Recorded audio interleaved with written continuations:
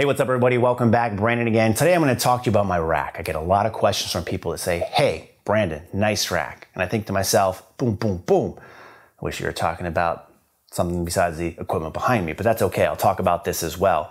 So I've had this rack for 14 months. It's a white Rogue RM-3.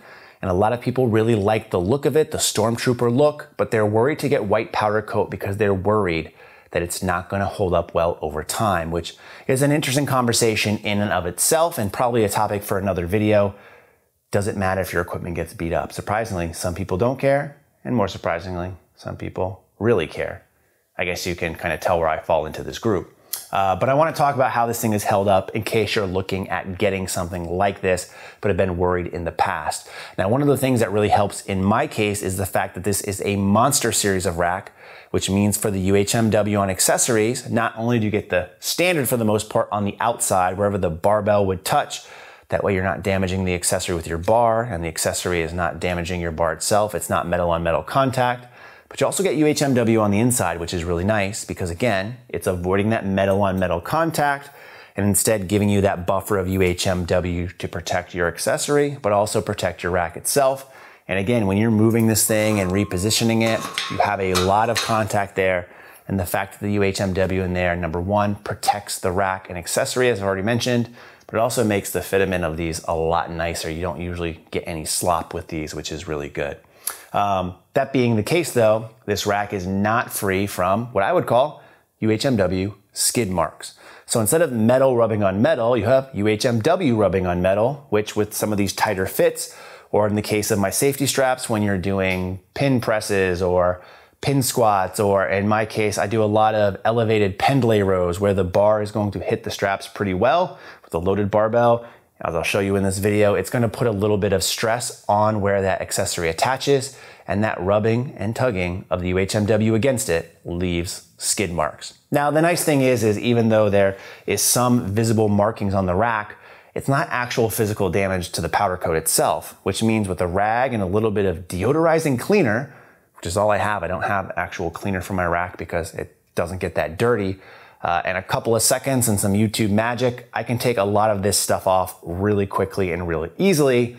Not completely gone, but again, I don't have real cleaner here with me and I'm not really scrubbing away as I probably should. But a lot of this stuff is removable if you just put some elbow grease into it. So that's a good sign. Now, that's not to say that this rack is completely free of dings and everything else, because even though the accessories themselves have UHMW on the outside, on the inside, the pins on them themselves are still metal. So you'll find when you look inside some of these holes, you'll have a lot of the powder coat rubbing off, but you're gonna have that regardless if it's a white, red, blue, black, green, yellow, whatever color rack you're getting, that's really a spot where you can't really avoid anything in this case. Unless someone's watching my video and wants to come up with something, that would be pretty cool. I think actually there's probably an easy way to do that. Just put like a plastic grommet in there and you're good. Thank me later. When you take a look inside here, however, too, any rack, you're gonna have just some miscellaneous sprays because the powder coating can't really get inside too well. This rack has been in the garage, open air environment, 14 months. Summers have been pretty hot, up to 100 degrees. Humidity has been so-so. We're in Rhode Island, so we're in the Northeast, but I am by the salt water in the ocean. I don't have any oxidation on this rack anywhere.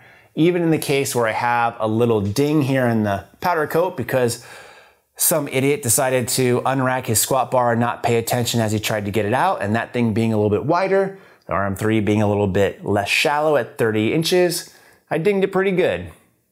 Probably within the first week or two that I had this, but no damage and it's only slightly cosmetic, and to be honest, I kind of forgot about it until I made this video, so probably shouldn't have made this video. The other things on here that I want to point out is on the bottom cross members, there are some chipping of the powder coat, which was actually how I received them. So I've actually noticed a lot of people these days, especially getting Rogue stuff during the pandemic. It's great you guys are buying racks. However, Rogue has changed their shipping policies on some of this stuff, where in the past, I believe most racks would always ship freight, meaning they come deliver them on a big box truck.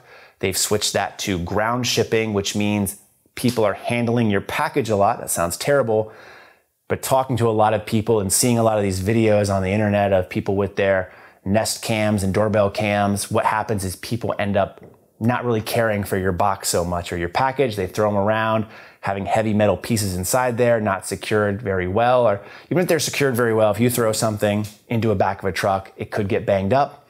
A lot of people are seeing chipping in the powder coating before they arrive, which sucks, but again, it's not going to be any different regarding the color of the rack you get. So that's not just for these white racks, it's for any colored rack out there. A benefit of myself of having a YouTube channel where people tend to watch and I show a lot of the stuff that I have. Someone from Rogue saw this and was like, oh shit, you know, his thing's chipped. It's brand new. He makes YouTube videos. Let's send him some new ones to replace them. So thank you, Rogue, for doing that. But again, it doesn't bother me that much and it's so minor because I'll show you the picture, of course. I actually have both of those new bottom cross members still in the box that they came in, all packaged up, because I just haven't felt the need to replace them just yet.